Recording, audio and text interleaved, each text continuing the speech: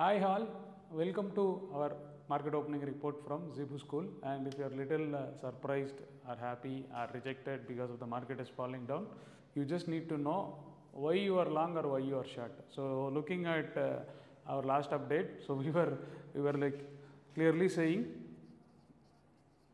Nifty should be trading above this for this to be a new trend, otherwise it will be a just relief rally. So whatever relief has come for the last 1 or 2 days, it has gone. So market is now trading around 15,920. Again, if you ask me now what to do, again look at the structure. Maybe today is an expiry day, and moreover also if you look at Bank Nifty, so Bank Nifty from our level of 34,650 to 800 is our zone. Even yesterday same time when we had our live meeting, we said I am going short here. What I did was the morning as soon as it has opened, so around 33,500 everything. So I just squared off all my short term positions. So my view is done.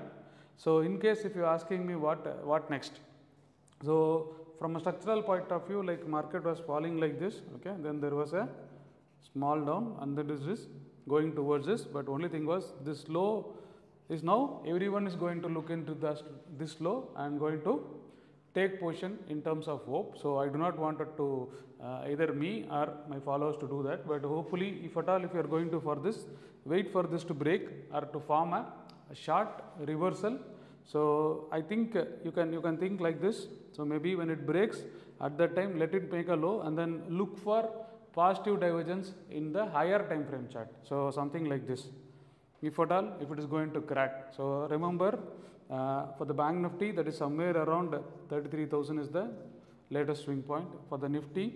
So the latest swing point is, maybe we can see the last 2 days back there was low, and moreover a swing low of for the Nifty is 15,600 levels. So even if the recent low breaks, I expect from here some kind of small bounce might come, but again from here you should not trade. So for me the next 2 to 3 days is very clear, and looking at the FAI quantum of selling. So if you look at last month, the entire selling was around something around 40,000 crore, and today is only 19th of May.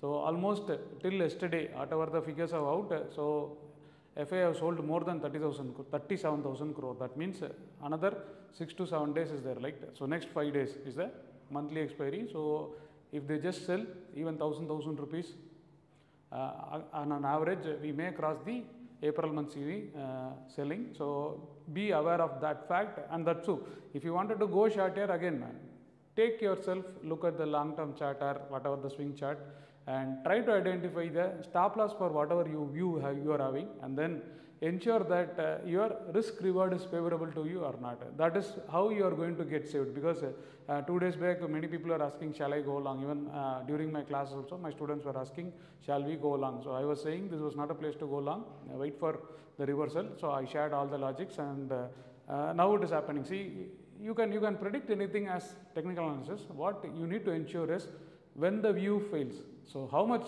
is the quantum of risk you are going to face, that is only going to decide your fate as a trader. So always ensure that in mind, and moreover whatever is happening, so don't try to predict, maybe try to live with it and then have a logic. If in case you are predicting something, always ensure that when my logic or my view fails, how I am going to survive in this market. Because looking at the India VIX is even 7 to 8% and trading around 23.9, so 24. So even looking at all the global cues, and like there is lot of worries. Like this is not a newly born worries. From last 20 days we are talking about this inflation rate hike. Now yesterday in the US market, the retail chains have given a kind of jitteriness, so that the next few days or few months or few quarters are not good in terms of investing. So that is the reason we have kind of jitteriness in the market, though last 2 days market was slightly recovering. So generally what happens when market is in this kind of phase, always the